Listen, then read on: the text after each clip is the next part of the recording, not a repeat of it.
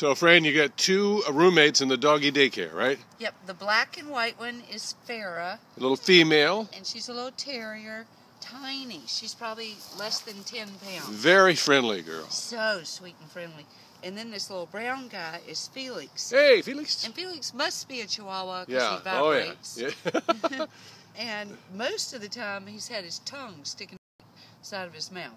So he's got a cute little quirky thing that he does. And they're at the doggy daycare at the Greater Birmingham Humane Society. We're going to call them our Pets of the Week. Come meet them.